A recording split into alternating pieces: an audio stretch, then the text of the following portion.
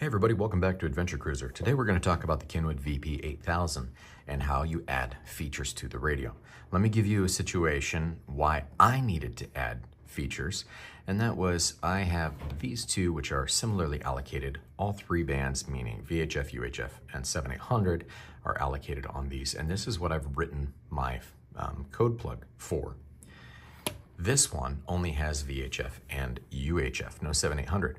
Now, I really don't have much of a need for 7800, but I already have a very extensive code plug written for these radios. Now, Kenwood does something that I don't really agree with, but I understand. When you create a code plug written for a radio with all three bands, it treats that code plug as a tri-band code plug and does not give you the opportunity to say, no, it only has VHF files or only UHF. BK will give you default values. Motorola CPS will give you default values if it doesn't fit within that specific realm. So I really don't see why Kenwood doesn't do that, but they don't. So the workaround is to buy the features to open this up to an all-band radio. And that's what I had to do.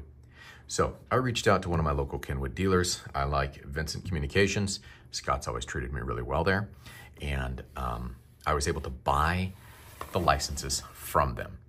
Now, it was a little bit of a challenge, and Kenwood's system is good, but not great. They have some major errors where when I bought these radios, it was challenging to get these transferred from Mojave Repeater, which is where I bought my first one, another guy back in the Midwest where I got my second one, and a guy on the East Coast where I got my third one. All three were willing to transfer it to my account through my vault, but my vault said that my email address was already used. Now that's really frustrating for me because it should be as simple as transferring it from one to the other. It works that way and so many other things. But I was able to reach out to Kenwood through their help line and sent them a chat request, explained the situation, showed my purchase requests, my receipts, and they initially transferred all the radios to my one account, which is great. Then I had to ask their help again to transfer the features that I bought from Vincent Communications to my radios. I provided the receipt, of course, but they did it really quickly. These guys have an amazing help desk. I'm really, really impressed with that. So let's talk about the process of allocating features to a radio. So I've opened up Armada. The first thing you want to do is make sure that in Preferences, under Server Settings, you are connected to your Vault account. Then you go over here to Tools, and this little V symbol, make sure it is connected. It will say disconnect if it is not connected. Now I have this radio connected. It says radio connected here. I'm gonna go down to Vault. This is my dashboard, and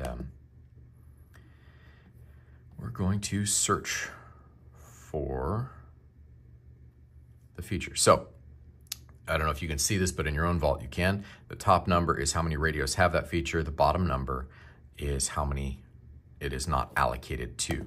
So I'm going to select this one.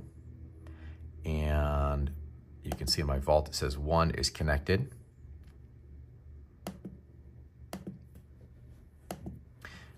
Just to be perfectly clear, I've never done this before. So I'm a little bit, add licenses. There we go. Okay, so Vault, my radio. I'm doing this blindly. I'm just figuring this out, but I thought you guys would enjoy coming along for the ride. So I'm gonna hit Add Licenses. Now it's gonna say that these are the two licenses that are available. I'm going to select both, and I'm going to add it to that radio, and I'm going to transfer it to the radio. Please confirm license transfer. I am confirming. Update queued, confirmed. And I think I go back here.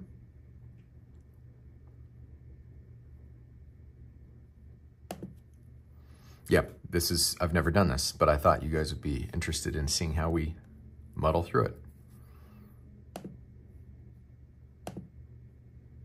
Nope.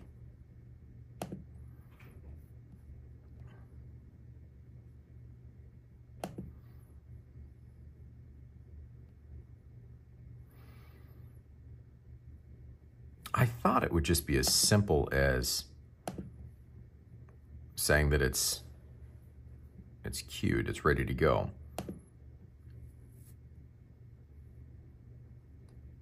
No license available for transfer.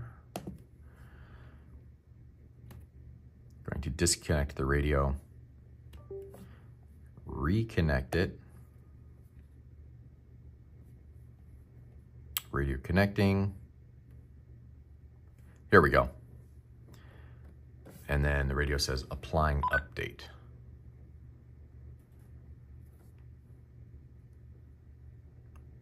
Write complete. Okay, now if I go back here,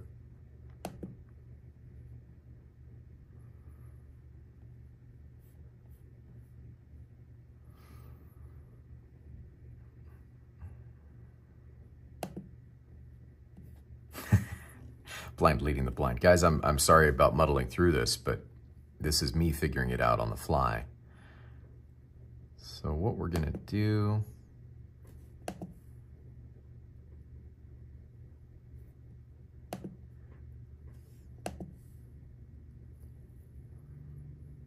link to template.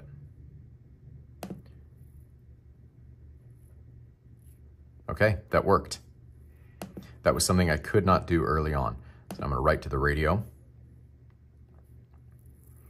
I don't have the GPS enabled on this one, but that is not an issue.